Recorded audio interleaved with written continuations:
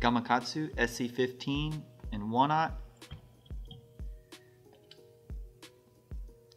Take some flat wax, Danville 210. Put it forward and put it right back. Go all the way to the bend of the hook.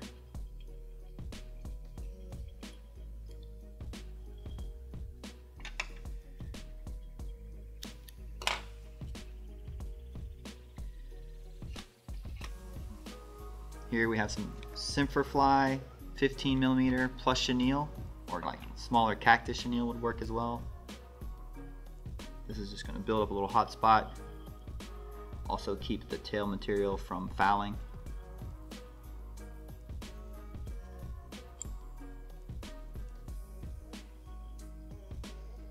Just give it 3 wraps. You don't want a lot of this on there. This is just to add a little pop of color.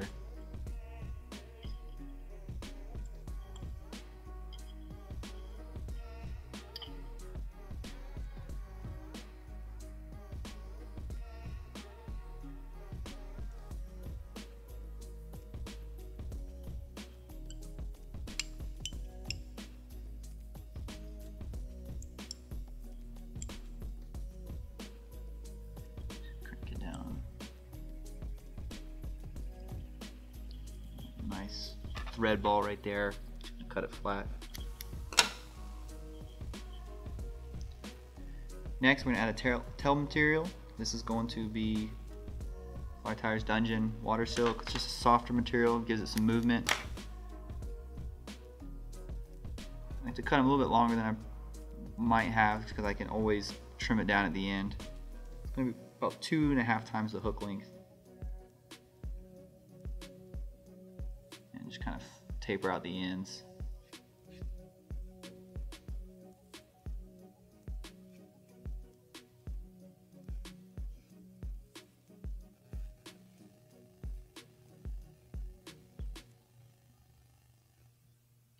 Tie it down. Try to keep it on top of the hook at this part. You want to spin to the back side of the hook as you wrap. When you do the fold back, I want to wrap it on all sides of the hook, at least majority of the way, and just push it back.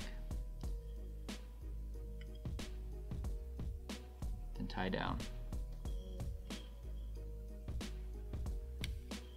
Sorry if it's a little long, you can give it a nice trim.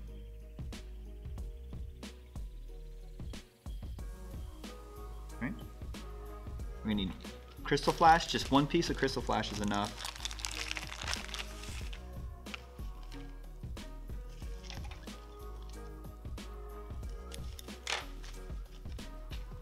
Take 1 piece, fold it around, and then just pin it down right on top. Once secure, I want to separate them, pull one to the sides, hold them in place, and tie the rest of it back. Give it a couple wraps.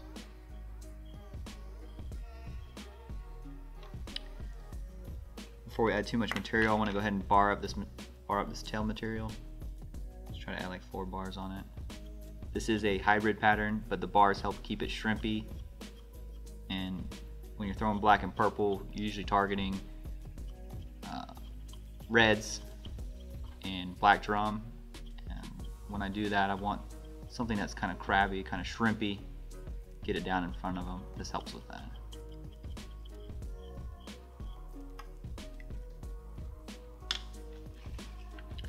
Put in some leg material next. This is going to be the wigglers. I'm going to want about the same length of the tail material. I'm sure I can end up trimming that. Same as the flash, we're going to just bend it back.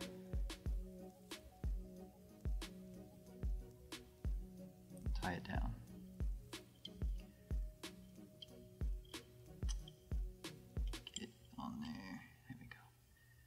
Once on there, we're going to do the same thing. Let's do the flash. We're going to pull it apart,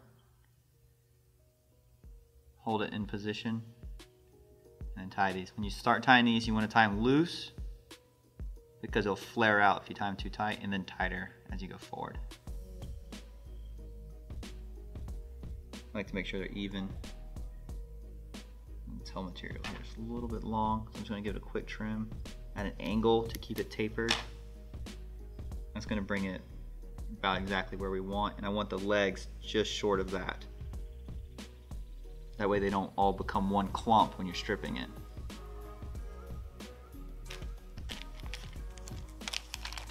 Alright, now we got some Kraken dubbing. Stuff's just dubbing with legs in it, micro legs, a little bit of flash, and we're going to build up a little base here for collar material. Just put the stuff together, pull it apart, put it together, pull it apart, so the longer fibers all kind of line up, and you can kind of get the material organized. This stuff has a little bit of built-in flash already. We have one piece of crystal, and that's pretty much going to be the end of that. Pull out any loose stuff. We're going to go ahead and tie on one side. Get my finger in there to keep it from spinning. I'm going to actually pull it across the front of the fly. Hold it down the other side. Oh, and then tie it down. Yeah, there we go.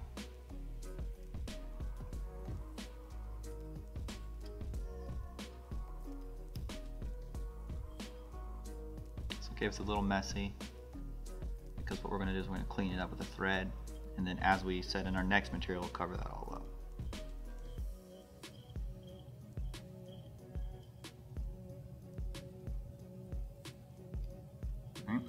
Right at the end of that thread ball is where I want to put the eyes in. We're going to be using some Spirit River nickel eyes that are 3/16. This is just a good weight for this hook. If you want to use a little heavier to get it down, if you're fishing deeper water, that's fine. But if you go too light, the hook won't flip up. This hook needs to be hook point up when it's sinking. That way you're not snagging on the bottom, dragging through grass, getting caught on stuff. I'm going to tie it in, pulling it back to where it touches that thread base, get a couple wraps, try to secure it by pushing on the other end, getting it really tight.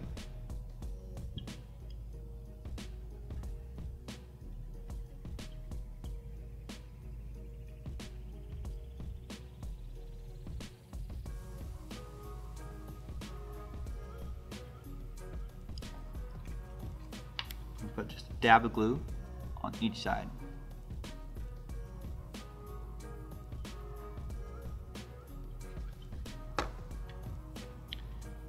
We happen to be using Loctite Ultra Gel. This works really good, you can get it anywhere.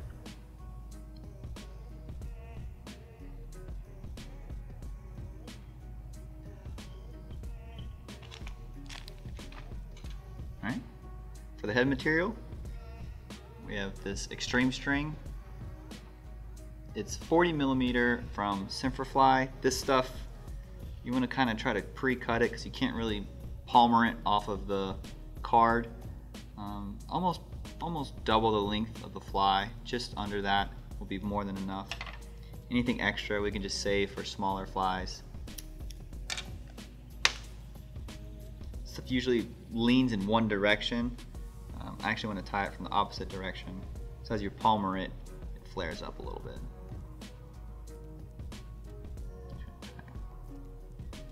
Just make sure you tie the cord in first.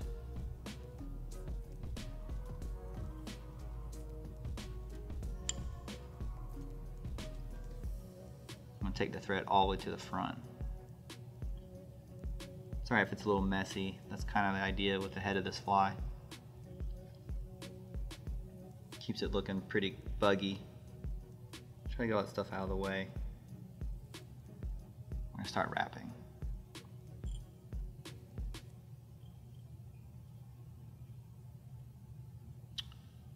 What's going on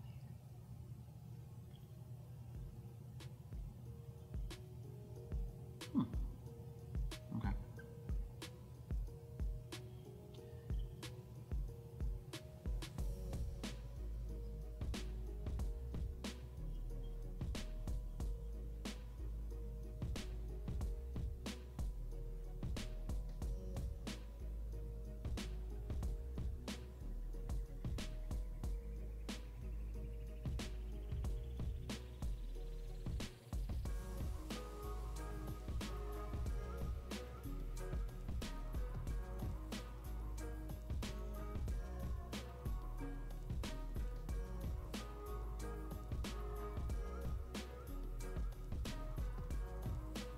2 around the eyes, just diagonally, pulling material back as you go. And put a couple more in front. Once again, sorry if this stuff's messy. It's part of the way the fly looks, and as you strip it, that material will go back, and then if it's messy, you'll kind of want to open up and then close again as you strip it. It'll give it some extra movement, make it look a little more buggy, more crustacean-like. Once we get a couple wraps in there, take it as far as I can without getting too close to the hook point. Sorry, the end of the hook. That way you still have room to add a weed guard. Gotta have a weed guard in this design only because it's meant to be thrown in the grass. If you don't have grass where you live, you don't have to do a weed guard. This particular fly, in this particular tutorial, will have one.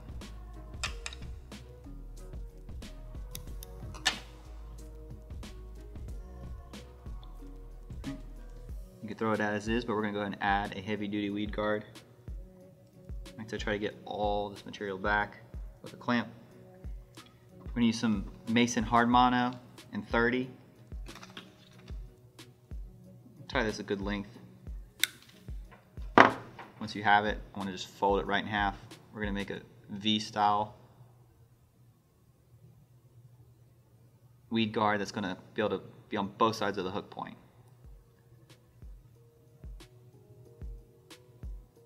Alright, the way I tie these in is I'll actually just kind of slide it down and tie on both sides. First the front, give it a couple of wraps, nothing too tight. A couple times on the back. And then kind of continue that. Now your mono is going to be sticking up pretty tight, so what I want to do is pull it down, and then the shaft of the hook will split the mono. Now's the chance to get it where you want it before we tighten it down and make it permanent.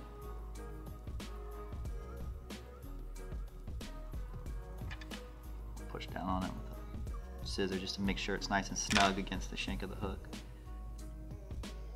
Alright, now we're going to just tie them in with little X wraps. This will keep the mono separated and be more effective.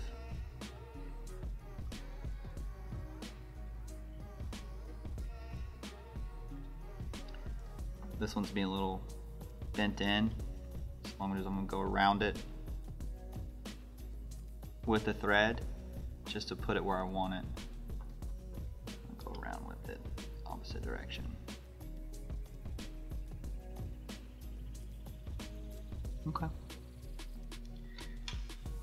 I'm going to give them a trim just below the hook point. This will allow them to bend and still not catch on anything from behind, so it's just going to be a perfect length. And I'm going to whip finish on the back side of those weed guards.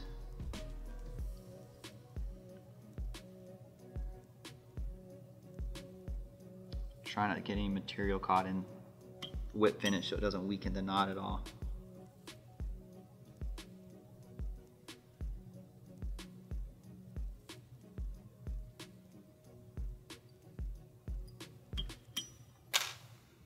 Alright. All we need to do now is just put a little glue right here on the top of this mono, so if anything toothy or you hit some sharp rocks, it's not going to cut your mono or your thread. I have to put it down here in between them too.